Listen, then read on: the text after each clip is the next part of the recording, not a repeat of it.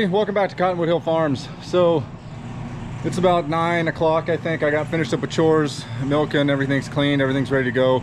We're gonna be raking and baling hay today. We're doing all square bales on this round. So what I got going on, I got to run down to just run up the road to the dealer, the New Holland dealer. They're just a few miles up the road, but I got to get a bale counter. Nothing like waiting until the last minute, right? I got to get a little bale counter for our square baler. It's been broke for over a year, so I figured I would wait until the day I need it to go get it. That kind of makes sense.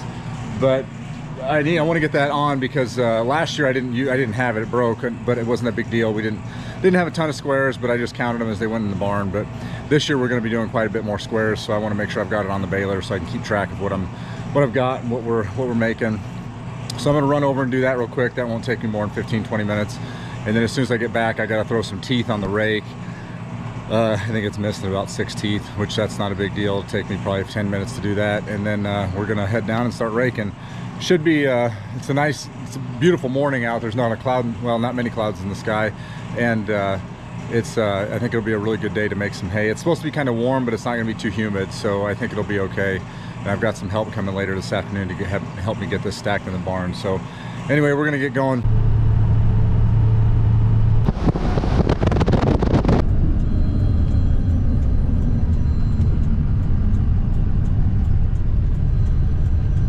Fancy new paint.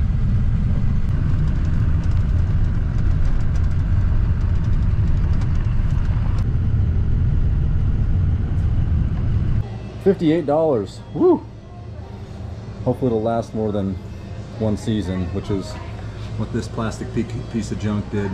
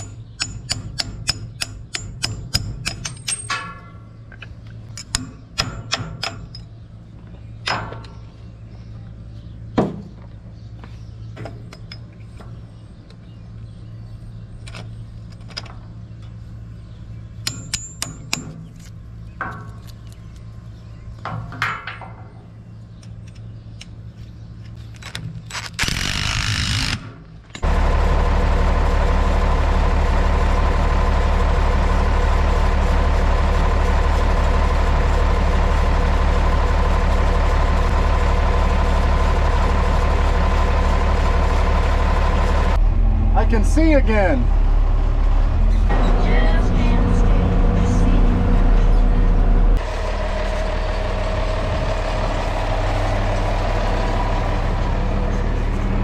Got to get the rake turned on. That releases a pin inside the gearbox over here and it turns it on. I figured real quick I'd show you the hitch I use. I don't put this on the drawbar. I don't like that. You can't. I like this because I control the height better. I used to use just one of those flat drawbars that went on the 2-point, but then I made this. This is really nice. It's handy for moving trailers and stuff around, but it works great for raking hay because it pushes the rake back far enough that I can turn a lot tighter and the rake doesn't get caught up in the wheels. And I can also raise it up, and it does help. It gets it a little bit higher if I want to skip. It'll still grab a windrow, but not near as much as if I wasn't able to raise it. So that works out real well. I really like this. I really like this setup.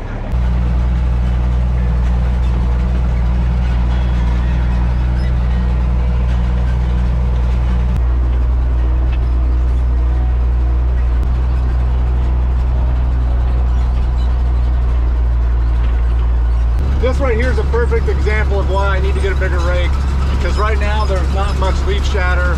It's actually, this is perfect timing. I thought maybe I should have been out here a little bit earlier, and I probably could have, maybe an hour, maybe 2 hours, but it's looking really good, nice and green, not much leaf shatter at all. But it takes so long to rake with this thing. If I had a V rake or even a rotary rake, a bigger rotary rake, I could get this done a lot faster, because what's going to happen is This is gonna take me probably 2 hours or so. And by the time I get to those last 30 minutes or so, I guarantee I'm gonna start having more leaf shatter because it's gonna dry down quicker. So I'm hoping, we'll see kind of how things go this winter, the rest of this year and this winter, but I'm hoping by next spring to have a bigger rake. My goal is to have a nice wheel rake and then also a nice rotary rake as well. This, I know there's some guys out there that really like these,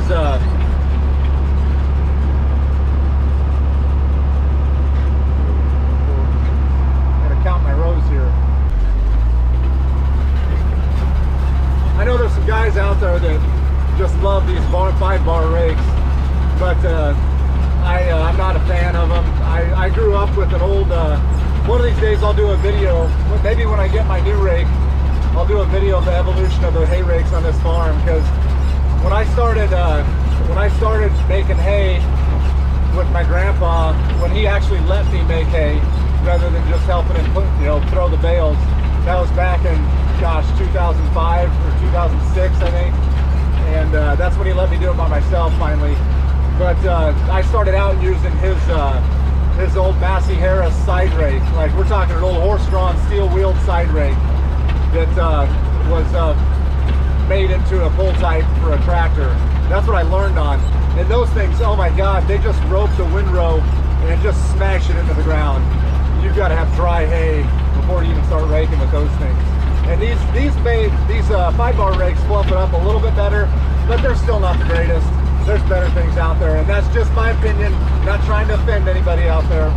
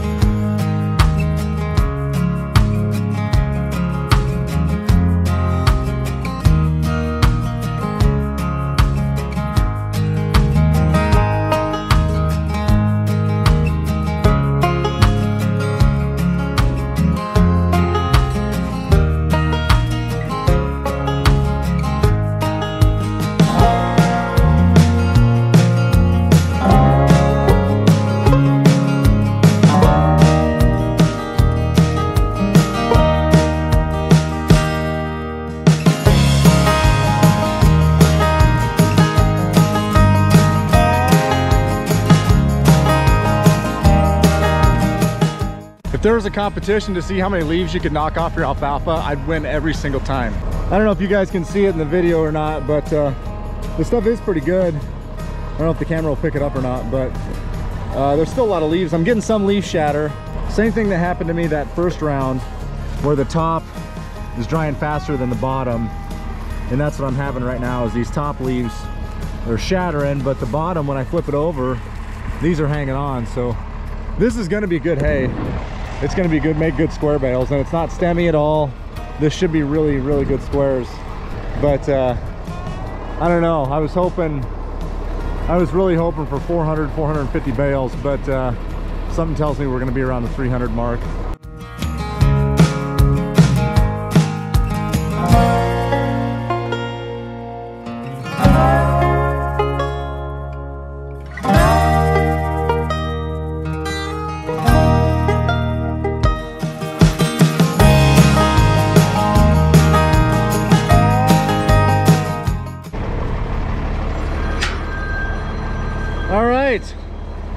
We're done raking. We're gonna go, I gotta put that bale counter on the baler, and then I think that's it. We're gonna hook up and get started. Gotta throw a little dry hay in for the cows before I get started and make sure they got plenty of feed.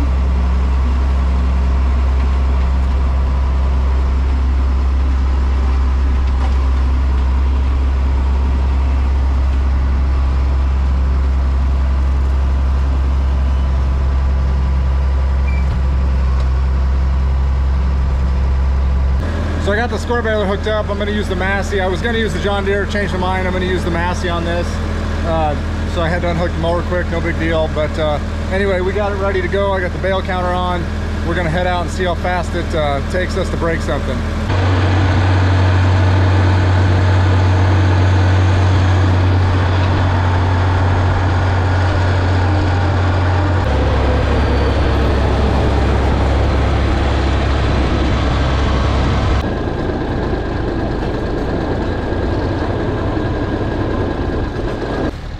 I got this thing all set up.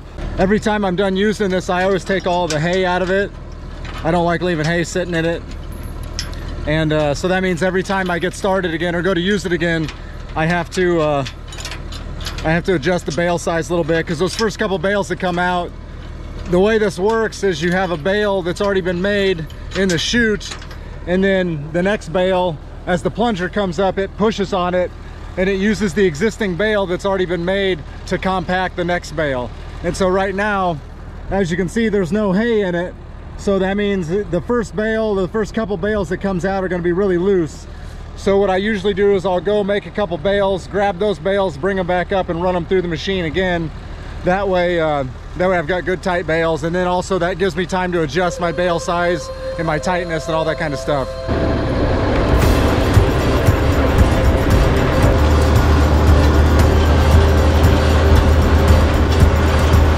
In South Australia I was born. Heave away, haul away. In South Australia round Cape Horn. We're bound for South Australia. Haul away, you're rolling king. Heave away, haul away. Haul away, you'll hear me sing. We're bound for South Australia. Woo!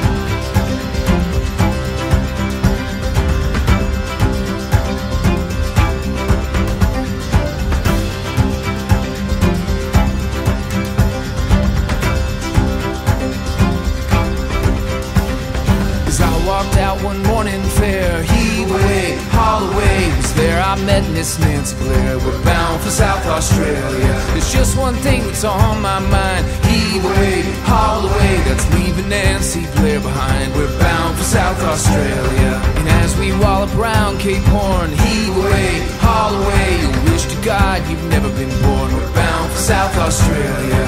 Haul away, you're rolling king. Heave away, haul away, haul away. You'll hear me sing. We're bound for South Australia.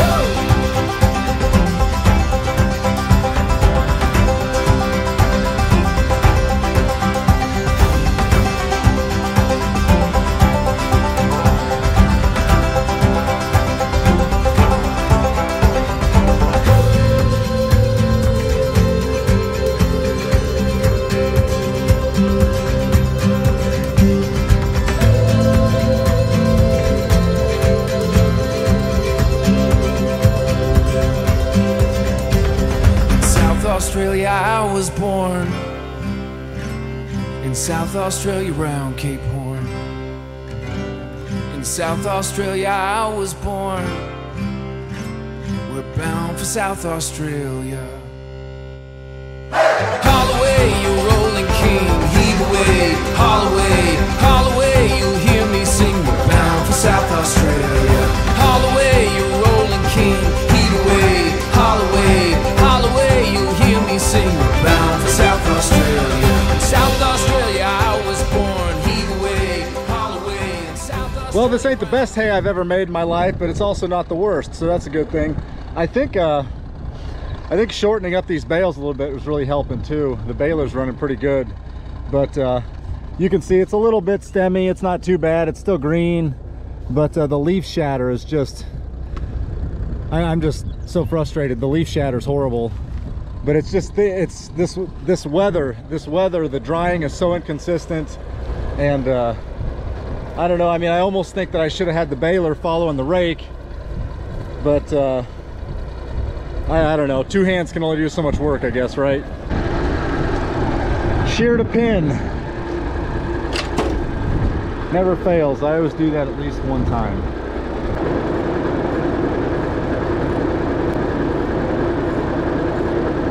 So I got a buddy of mine running some tools down to me real quick. This thing got out of time, and I figure I'll give a quick little, while I'm waiting for him, just a quick little description of what's going on here. So this has a it's a shear pin right behind the flywheel here, right there, and I must have got into a ball of wet stuff. Anyway, it sheared that pin. Well, it knocked it out of time, and what I mean by knocking it out of time is when this, for you guys that don't know, I'm sure a lot of you do know, but this thing, when these knotters come up that you guys saw, you saw in that last one of those last clips, everything has to be timed. Otherwise, when that plunger comes back, if those needles are up if the needles are up tying and that plunger were to come back, it'll snap your needles. And those needles are I think, well, as of 5 years ago, they were $850. Ask me how I know that. Anyway, so it got out of time. So what you do, I've got my pin back in it and got it tight. And then, I don't know if you can see this, but there's two right there and right there. There's two little notches. And so you put this top dead center, which is right between these two little notches here. And then you come back here, and on your right here, there's another notch, and right there's a notch. Those two have to line up next to each other. They need to be right across from each other. So what I got to do is I got to loosen this and loosen this, pull this chain off, and then I need to adjust this down just a hair, just so these are in line with each other, because this has a safety on it. And this right here, this lever right here, let's see if it's sticking out. I don't know if I can, it's not, but anyway, this lever right here has got a this piece in here. It's got a piece of metal that will slide out, and it'll stop when that arm comes down. It'll stop that arm and snap that ring, so it won't snap your needles. It does that on purpose.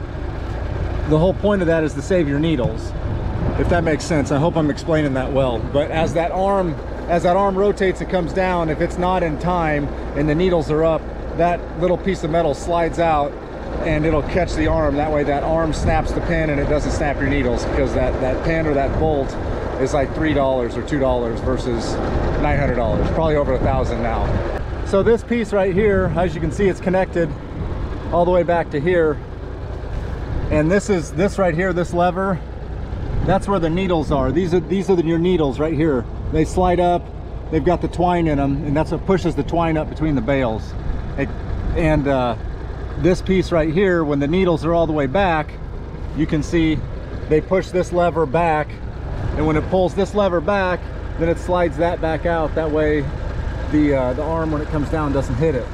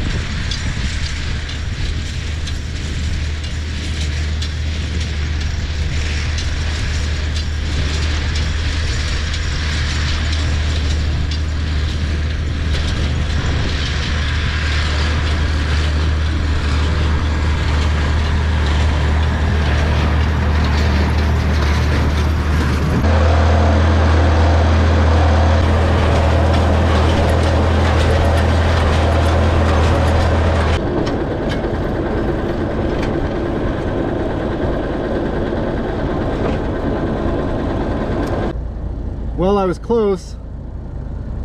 That's less than I thought. It's better than nothing, I guess, huh? Those guys are starting to pick up out there.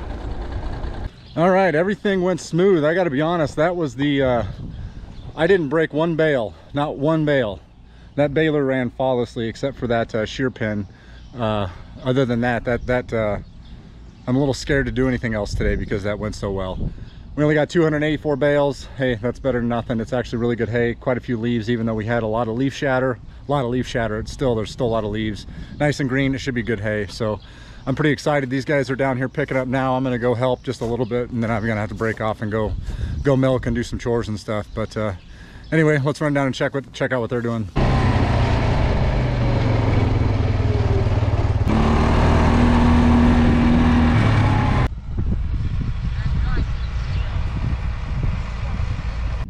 All right, so those guys are gonna take that load in. That's the second load. They're gonna go and load that. While they're doing that, I'm gonna bring the cows up. I gotta get ready to start milking. Let's go. Well, I mean, since I'm here, might as well grab a few, huh? It'd be silly not to. That's a good looking stack of hay there. There's two things I always like seeing. I always like seeing an empty barn at the end of winter, or beginning of spring, I guess I should say. And then at the end of summer, right before winter, I always like seeing a full barn. It's just the change in the seasons, the change in the year.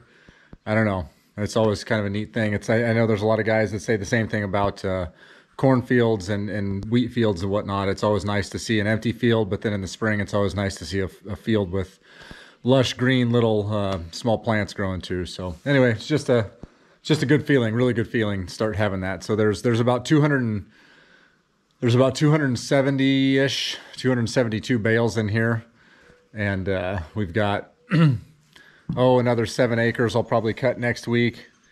And then third crop, and then we should get a fourth crop, hopefully. We'll see how much rain we get. Well, we're supposed to get rain tonight and tomorrow, which is good timing. But anyway, everything the rest of the year we're going to do all in squares and try and put up as many as we can. So we'll see how it goes. I ran down to the field quick. I don't know how it did it, but the baler made these real tiny little bales. No idea how it was tripping like that, but anyway, there's about 9 of them here. It'll be good hay for those heifers that I'm kind of training right now. That's a good size for a feeding for them. But anyway, it's a good feeling to get all this done. I used to have to do this stuff by myself, but it's nice having some young guys that want to help and actually want to work. The work ethic in this country has really went downhill. So I appreciate seeing young men that want to actually get out and get sweaty, get dirty, and work hard. It's a good thing to see that kind of stuff. But anyway, guys, like always, we appreciate all the support. If you're still watching, we really appreciate that. And don't forget to like and subscribe, hit that notification button so you don't miss any of the new videos coming out. And you can also follow us on Instagram and Facebook. We try and stay fairly active on there. But you guys stay safe over the 4th of July. Enjoy yourselves, but don't forget what it's about. Our country's kind of in a rough spot right now, and I think one of the most important things we can do is kind of think back on how we got here, where we came from, and where we're headed. Because I don't like to get too political on here. That's not what this is about. But I think it's very important to think about our future and where we're headed, and how we can be involved and what we can do to kind of help out and move things in the right direction, and kind of get back to our roots and get back to things that are actually important and the values that this country was founded on. So I hope you guys really enjoy your holiday. Stay safe and God bless.